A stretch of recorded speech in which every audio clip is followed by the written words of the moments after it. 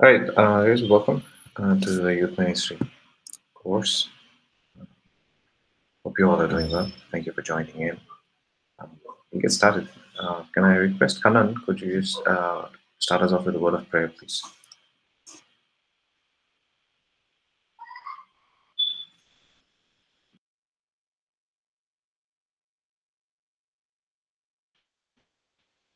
Okay. Either Kanan can't hear me or he's not there.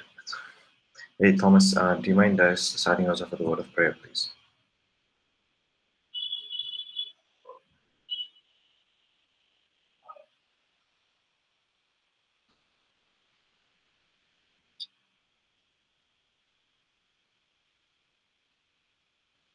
You can hear me, right? Yes, yes, we can hear you. Shall I praise? Yeah, please go ahead, Kiran. Pray. Father God, we come before your throne once again, Father God, and we want to say thanking you, Father God, to your promises and your word and your present, Father God. Thanking you, Father God. Give your wisdom and knowledge that we can understand the subject and notes, Father God, and apply to your kingdom work, Father God. Help us to understand the subject, the timing, and all the students are meeting to your hand, Father God. Take care of every side. Almighty Jesus' name we pray. Amen. Thank you, Kiran, for coming to our rescue. Okay. Let's just continue with where we left off in the youth ministry, right? In the last class, we saw the important things from in chapter 1 as to how the world defines youth. Who are the youth? Right? Chapter 1 was all about why is youth ministry important.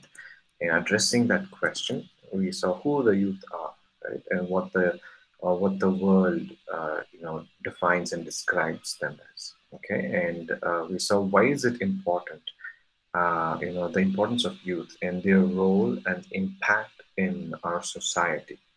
Okay, and we saw that India is one of the youngest nations, and it's going to be that way for at least another 15, 20 years. And so we are rich, when it comes to young people in our nation.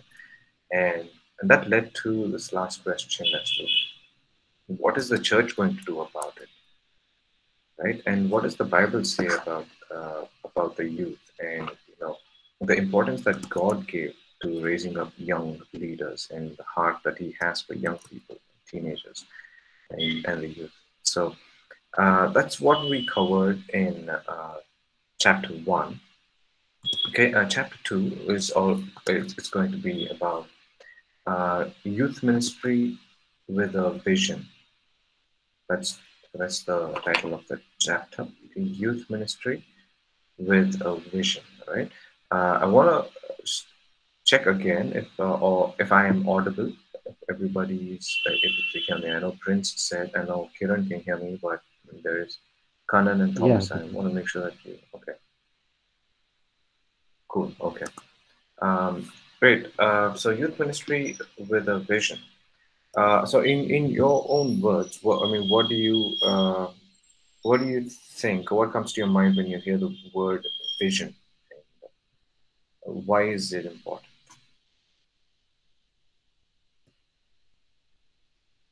Kiran, Prince, Thomas, Kanan, vision. What comes to your mind when you first hear that word?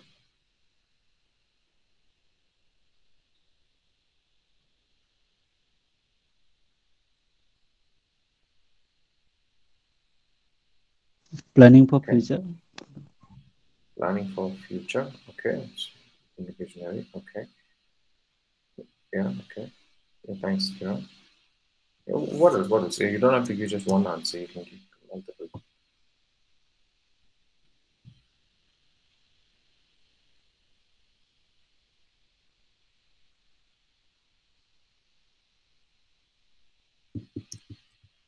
Vision. What is the difference between a vision and sight?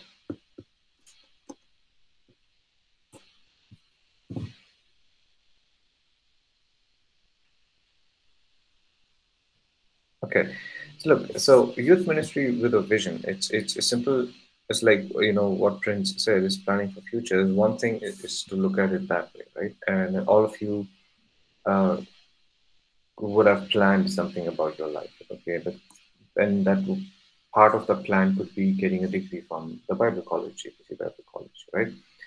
It's like, okay, I want to get there. I want to become a pastor. I want to pastor the church at so and so age, or I want to teach, you know, theological subjects at you know, in my city or etc. wherever. So you have that vision, that goal, and so getting a degree, Bible college degree, is it's part of that. You know, it's a mission kind of a thing to fulfill that vision. So you, because you have a vision for your life, right? You've planned ahead. You've seen, okay, this is where I want to go.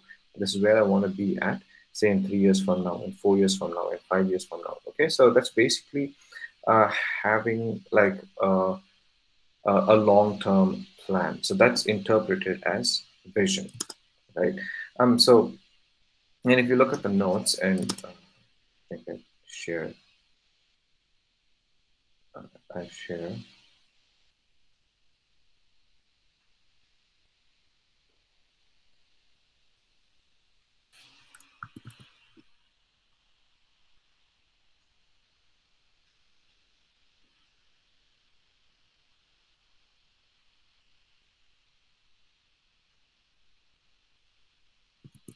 Okay, so we see here a simple definition for vision. It's given as a vivid to imaginative conception or anticipation. Okay, conception, that's conceived. Conception, another word is, okay, there's an imagination in your head. So, you know, you're seeing, that's another vision. Okay, so I prefer to define it as a goal that you have set out to accomplish, right? It's exactly um, like what Prince said, okay? To define it as a goal, like a future plan, okay, that you have set to accomplish. That means you're going to fulfill it. That's the dictionary definition. So, in our context of youth ministry, now this is applicable for every area of ministry, like a vision for the worship ministry in the church, etc., etc. But since we are talking about youth ministry, in our context, if you, as a worship ministry, if the youth ministry of your church does not have a vision, like a plan, okay, this is where I want the youth ministry to be at, like the young people to be equipped with so and so things. This is what I want to do. If you don't have that, then it is going to be hard to guide your team, like your pastoral team or your core team, etc. Right, etc. And the direction you want them to go, right? Look at those words. Okay, direction you want them to go, right? Um, I mean, I'm sure you've heard this old saying, right? A blind cannot lead another blind, right? A blind person cannot lead another blind person. Why? Because the blind person who's leading in the front does not have vision. So they don't know where they are going, right? But because they do not know where they are going, the person behind them or the people behind them also don't know where they are going. So they are all like blindly following. You must have heard those things, right? So if we do not have a vision for your ministry, for your youth ministry, then it becomes very hard to direct, to lead your team, right, from the front. Okay, so lacking a goal or vision will also make it difficult to measure accomplishments. Okay, what does this mean? Lacking a goal or vision will also make it difficult to measure accomplishments. Measuring is, okay, so you have these numbers. So let's just say, okay, first year, okay, and you are my team. I say, okay, you know, Kiran, Thomas, Kanan, Prince. Okay, for first year, this is what I want us to, you know, do with youth ministry. I want to make sure we have some outreaches. Every month there has to be a youth meeting, or every Sunday there has to be a youth meeting every week, right, etc., etc. So we have a small goals, right? Okay, every Sunday or Saturday we're going to have a youth meeting, and every Wednesday we'll have a youth Bible study, And every fourth Saturday of the month, we will go out into the city and do street evangelism. Okay, so we've kind of set some targets. Now, in January, we start doing this, and at the end of the year, in December, we will come together as a team and we discuss. Okay, now we are going to measure, right? Okay, how many youth meetings did we have in this month, and so and so. Okay, and how many street evangelisms did we do?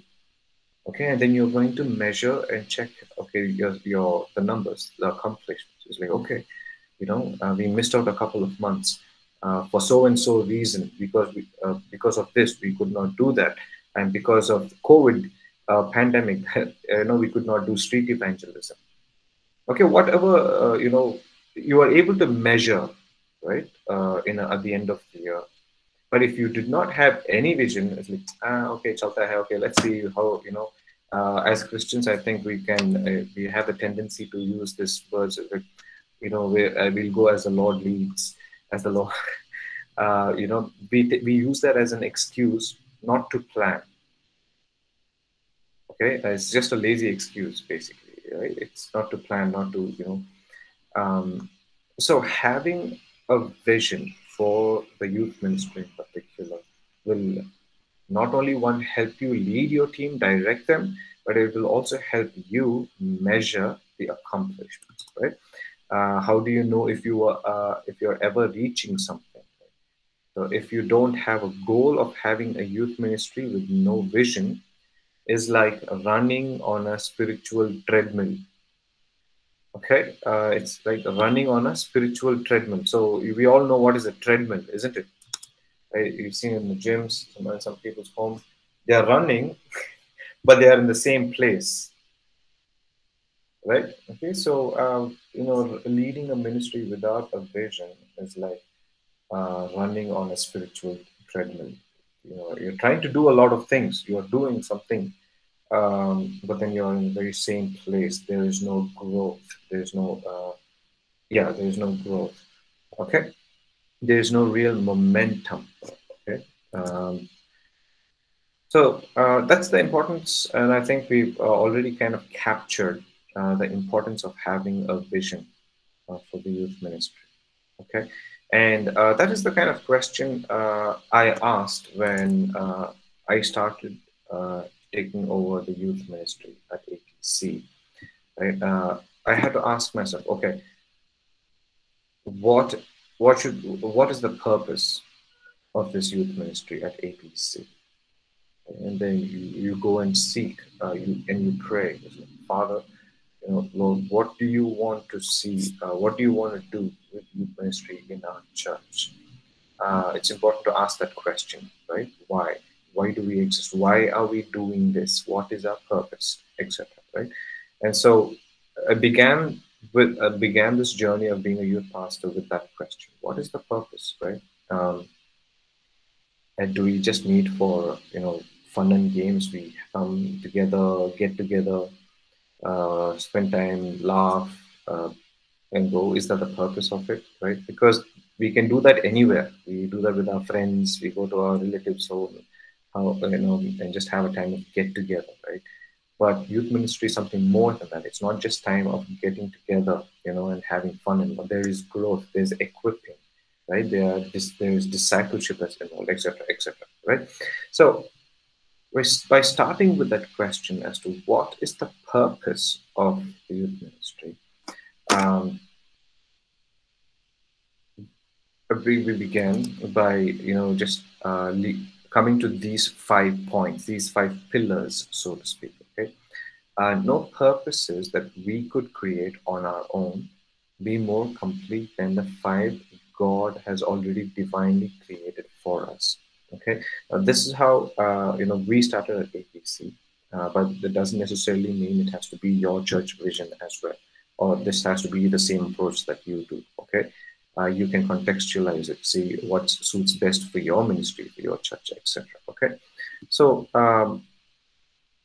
these were the 5 kind of pillars that God kind of divinely created for us, which is evangelism, worship, fellowship, discipleship, and ministry. So on their own, just ministry, discipleship, I mean, they don't mean, they might not mean a lot. Okay, it doesn't seem like it's too general to understand. Okay, but let's start putting it in context. Okay, and see now where is all that coming from? Okay, so those 5 purposes are built around these two great scriptures. One is the Great Commandment, and the other is the Great Commission. Okay, so let's take a look at Great Commandment from Matthew chapter 22, verse 37 to 40. What it says: Jesus replied. So, I mean, if you read the verses before this, the 36, 35, 36, you see a bunch of Pharisees, people of the law coming and asking, not asking questions, but questioning Jesus as to what is the greatest law. And Jesus replies to them this way. He says, love the Lord your God with all your heart, with all your soul, and with all your mind. This is the first and greatest commandment. And the second is like it. Love your neighbor as yourself. All the law and prophets hang on these 2 commandments. Okay, that's Matthew 22, right? But I just, I'm just turning to the book of James for a second, very quickly.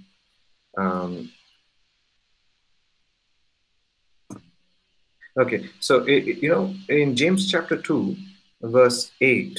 Okay, James chapter 2, verse 8. This is what it says: if you really keep the royal law found in Scripture, love your neighbor as yourself, you are done right. Okay, now James is also quoting the Scripture, and from James chapter 2, verse 8, and now he's calling this great commandment, which says, love your neighbor as yourself. He's using another set of words that says that is the royal law. Okay, a royal law simply is referred to a law that has come from the king's throne. Right? When the king has decreed a law saying, okay, for example, in the medieval period in England, no one was supposed to hunt the deers of the forest. All the deers of the forest belonged to the king. And if anybody hunted the deer, they were called as the outlaws, right? Robin Hood is one of those stories, okay? So that was the law from the throne, from the king. Nobody's supposed to hunt the deers. Okay, that's a royal law, okay? Now, imagine how it would be if we were to treat this thing as the royal law, like James is saying, okay? Saying the second is like it, love your neighbor as yourself. All the law and prophets hang on these 2 commandments. Let's move on. And next we have the Great Commission. Therefore, go and make disciples of all nations, baptizing them in the name of the Father, Son, and the Holy Spirit, and teaching them to obey everything I have commanded you. And surely I am with you always to the very end of the age.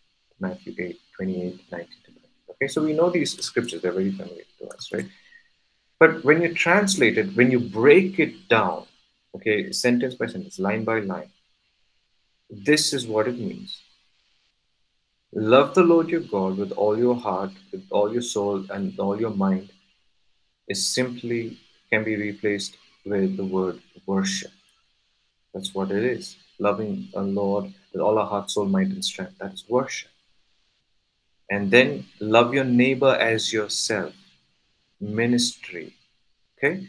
Love your neighbor as yourself. Okay? I'm reminded of another scripture. Please bear with me. I'm going to Hebrews.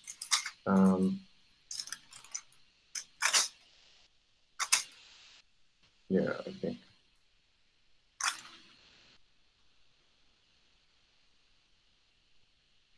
Okay.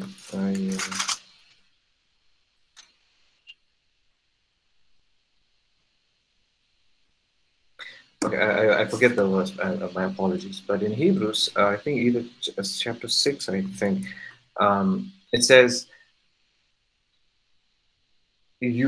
I've seen the way how much you love me by by the deeds that you were doing for others.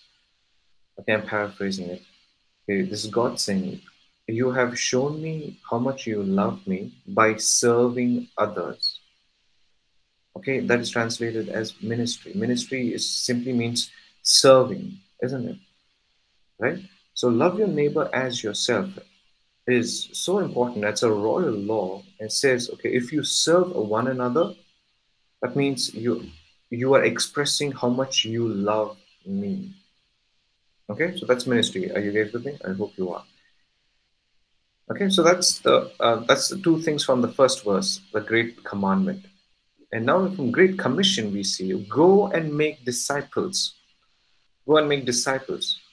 That's translated as evangelism. Baptizing them. What does baptism mean? Baptism simply means immersion. Okay, that's full, covered completely.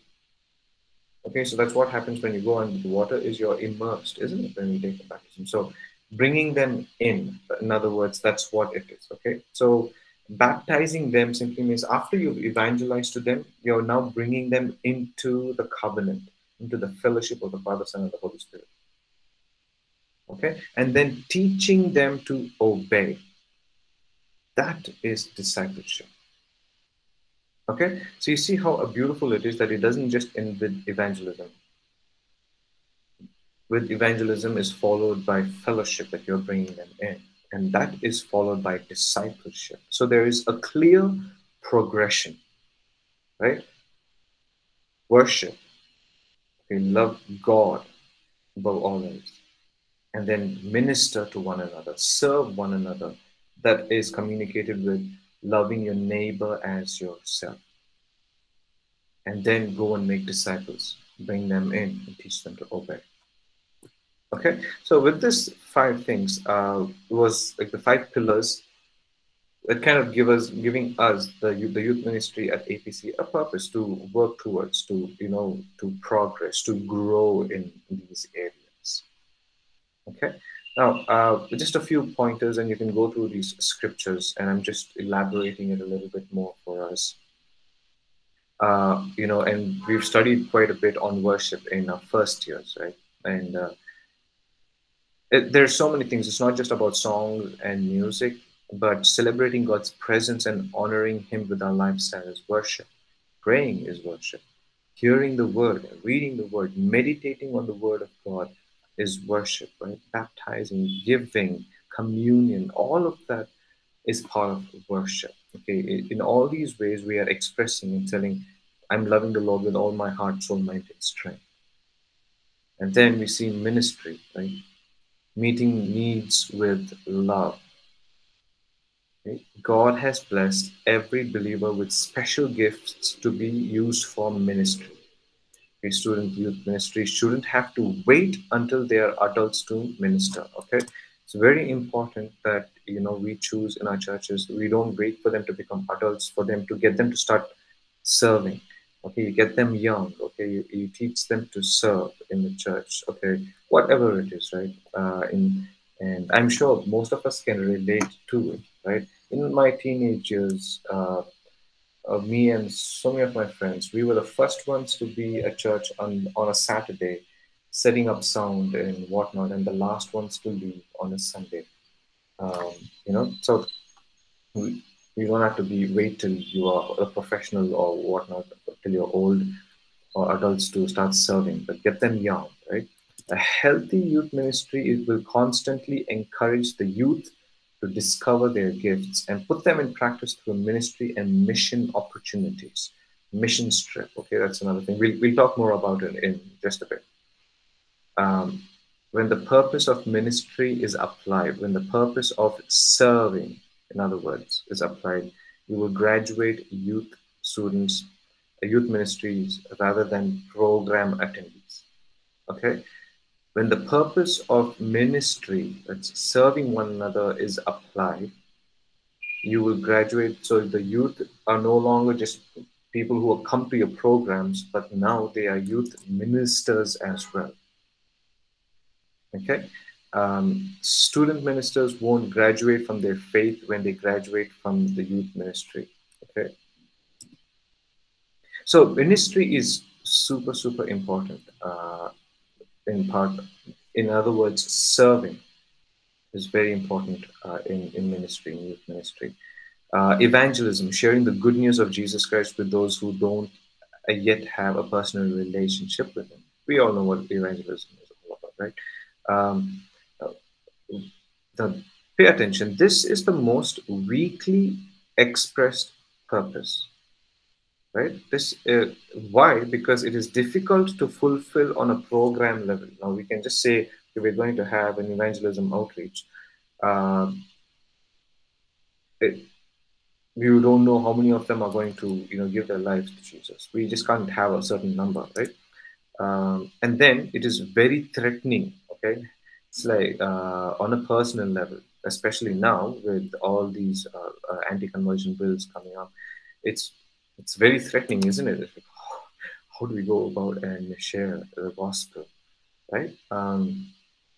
So as challenging as it is, it's always been challenging spreading the gospel from Jesus' time. But we continue to ask God for wisdom and guidance, and the adult leadership must model the purpose of evangelism. Okay, when this purpose is evident in a youth ministry, growth will happen not because of an evangelistic program, but because of evangelistic students. Right, guys, I hope you're paying attention, right? So when this purpose is evident, when the heart of evangelism is caught by every individual, growth will happen, right? The numbers will increase, not because of one evangelistic program. It's like, okay, um, not because you had one evangelism outreach program or a conference, but the growth will happen because of evangelistic students or young people who are coming, who are part of youth ministry, who are youth ministers themselves, right? As we read in the previous point. So that's evangelism. And fellowship. God did not intend for Christians to live in isolation. We know that, right? We were made for community. And I think God made that point very clear when He said, "It is not good for man to be alone," right? So we need each other. God did not intend for Christians to live in isolation. Isolation means like all by yourself. I don't want anybody else. I want to be by myself. We were not made for that, okay? But in fellowship with other believers and to be identified as the body of Christ. To be identified as the body of Christ, okay?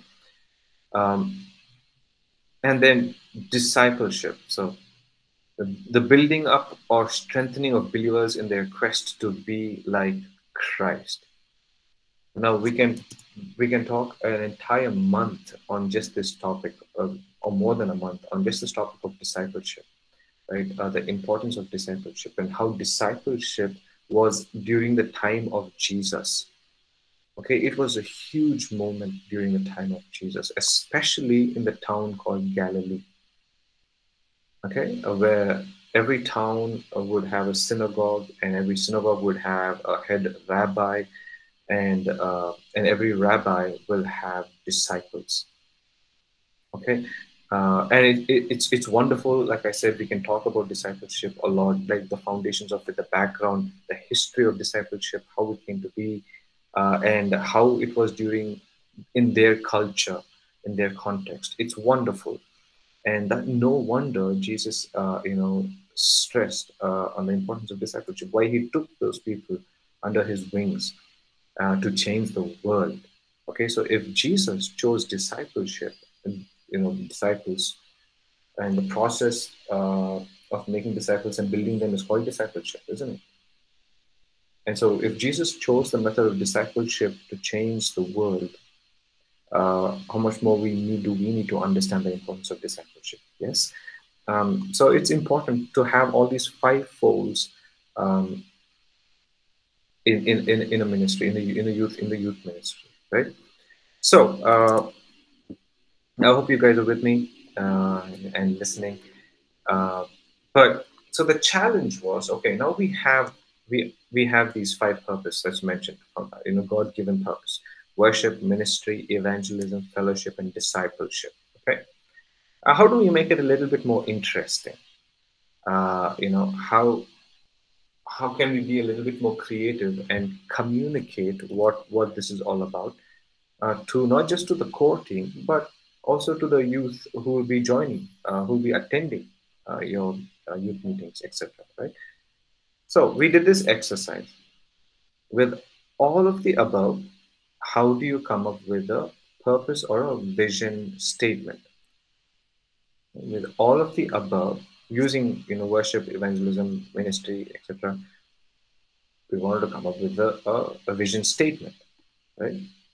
And if you've been coming to APC or watching it online, every Sunday we play the vision of APC. The vision of All People's Church is to be the salt and light in the city of Bangalore and the nation of India and the nations. Right? That's the vision statement. Okay, so it's very clear. We are called to be the salt and light. So now that we have the purpose in youth ministry, like worship, evangelism, etc., etc., we want to I have to come up with a vision statement. Now, we have to be very careful not to come up with a vision statement just for the sake of coming up with a vision statement, but and kind of separate the whole thing from the church's main vision. It had to be in line with the church's vision, right? It had to be in line with the church's vision, right? Just because we are another wing of the church, let's say youth ministry, we can't just take off and say, okay, that's the vision of the church and we are on doing something else. How do we plan and bring it together, right? So we use this a few key pointers, and I think it's wonderful for you also to work with your core team to come up with a vision statement. Do it as an exercise. Okay, it's important for you all to come together and brainstorm. Okay, so a few pointers on how you can come up with your own vision statement is: first thing, keep it simple. Okay, nothing fancy, it doesn't have to be complicated. Keep it simple and make it meaningful. Okay, it should be action oriented. What is that? Action oriented guns and okay, that kind of action? No, it's it should be done. Right? Okay, it's like it should make me want to do. Right? Word became flesh. Right? John 1 says, right? The word became flesh. Right? It became. Right? That's a verb, isn't it? So there has to be action involved. Right? It should be action oriented. It should be compelling. Right? Okay, so I am called to go and evangelize. I'm called to go and make disciples. So it should be compelling. Okay, it should make me want to do things. So these are the 4 things to keep in mind. You can add more. This is just a few pointers, okay, on how to come up with with a purpose statement, vision statement, and now that we have these 5 words, say worship, fellowship, evangelism, discipleship, ministry. You can look at something called the alternative words for worship, right? Like say you can start, go to the dictionary online, say, okay, what are the synonym words, the similar words or alternative words that can be used instead of, say, worship or fellowship or evangelism, discipleship, whatnot. So we listed out a few synonyms, alternative words for worship. We could put, okay, you can also use the word exalt or passion or offer. For fellowship, we use enjoy, encourage, care. For evangelism, we use the word expose or exposure, right? Spread, reach. Discipleship, equip, share, develop. Ministry can be, other words that can be used is experience, service, and serving. Okay, now there can be more words, guys. I'm just putting a few things here. So now that we have all of this sorted, this is the exercise me and with my core team did. Okay, now how do we use all of these? How do we use these pointers? How do we keep it simple? How do we make it meaningful? How do we make it action oriented? And how do we make it compelling? Using all these, synonym words.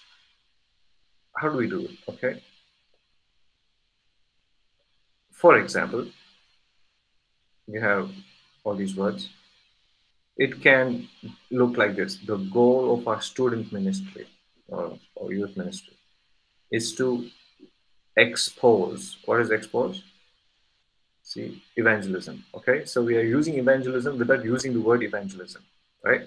So the goal of our student ministry or youth ministry is to expose, okay, evangelize teenagers to God's love, to equip, all right? See that? To equip. In other words, we are saying discipleship, to disciple them or to equip them to exalt God, to worship God, enjoy other believers here, enjoy fellowship, other believers, and experience the work of the ministry, right? And experience the work of the ministry. That is ministry experience, right? So this is just an example. This is not yet a vision statement. So this is just an example that we put together. But so using the same exercise, this is the purpose statement we came up with, the APC team. The APC Youth Ministry exists to equip, equip and empower. That's discipleship there. Equip and empower young people to become true worshippers of Jesus who love people. Okay, love is the alternate synonym that was used for evangelism. That's another word we came up with. Okay, and spread evangelism. Okay, spread His love in the city of Bangalore and the nation of India. Okay, you see, it is pretty much in line with the church's vision as well, right? So the youth ministry, the APC youth ministry exists to equip and empower young people to become true worshippers of Jesus, who love people and spread His love in the city of Bangalore and the nation of India. Okay, so now there is a vision. Now there is a direction. Okay, now we know what we're going to do. And so every program that we plan, every youth meeting, weekly youth meeting, monthly youth meeting, youth camps, youth retreat, youth conference, etc., etc., any program that we want to do will revolve around these things. Okay? Discipleship. Now, I want you to listen to this very carefully, and we will talk about this in the next chapter too as well. But I thought I'll mention it right away. Is you cannot achieve all of these 5 things in one program. It will become a very chaotic program, right? You can't try to.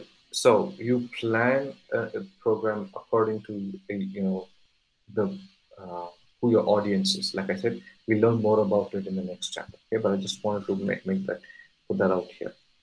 Okay, so we have a clear vision and a direction now, and so it's not enough for us to have a vision statement. It's not just enough to have to have a clear idea of what we want to do, and it's not just enough to even just explain it to your youth in your church. Hey, this is our vision. This is what we want to do.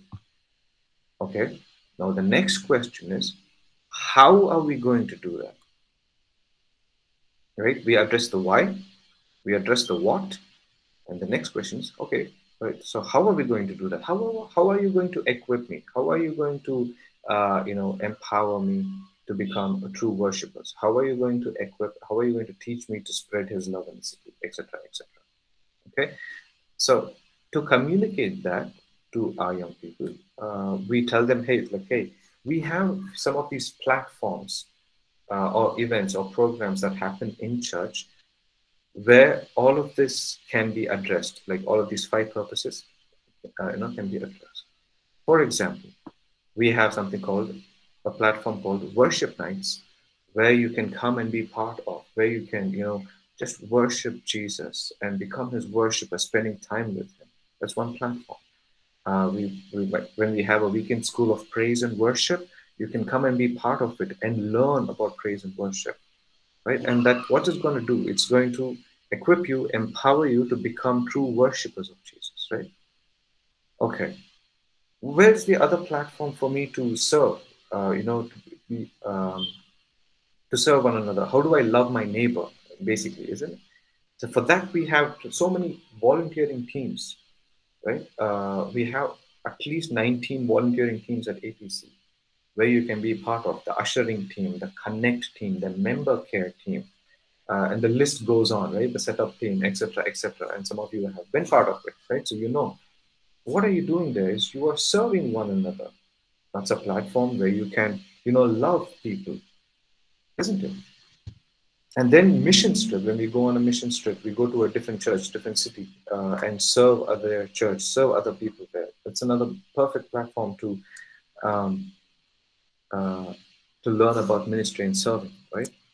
And then evangelism, we have platforms where you can go and spread his love. In our city is one of a couple of platforms is Campus Elevates. That's where we go to schools and colleges. And I have these programs. Again, you guys have been part of it, and have some outreach programs. And when it comes to fellowship, we have platforms like life groups, monthly youth meeting, pit stoppers, combined youth meeting, youth camps, right? Life groups, some say, is the life of the church. Right? It's the life of the ministry. That's where the weekly church happens. Okay, that's the time of fellowship and growth, etc., etc. happens. And then you have discipleships, where you equip and empower. Once again, that happens in life groups. And not just that, there's so many resources available on our church website, right? We have the church app where you can watch videos, listen to 5 minute, devotionals, and we have APC publications. So all of those resources can be used to equip and empower ourselves. Right? We are sitting on a gold mine, as what I tell my young people is that there's so much of resources, abundance of resources, if we just dig deeper and search and meditate and make use of it. Okay, so after we've addressed why and the what and the how, we've communicated to our young people, saying it's like, hey, these are the ways, in different ways, that you can come and be part of, and be part of this vision, be part of this growth process, be part of this purpose, etc., etc. Okay, and so let's not just be an ordinary ministry, just getting things done, going with the wind, just one day at a time and whatnot, but get a vision for your area of ministry and take it to another level. Yeah, I just leave with this thought. Now, this is Proverbs 29:18 says, "Where there is no vision, the people perish." Amos 3:7, "The sovereign Lord does nothing without revealing his plan," right? That's vision, right? Revealing his plan to his servants. The sovereign Lord does nothing without revealing his plans to his servants. So, what does God want our ministry, organization, team to look like in 3 to 5 years from now? What does he want to look like? Okay. So, that's the question that you can probably try and write and ask yourself. Okay, what does God want you to do in this area of your ministry? And I think that'll be a very good place for you to start. Okay. Well, I hope you guys are doing well. And any questions, guys?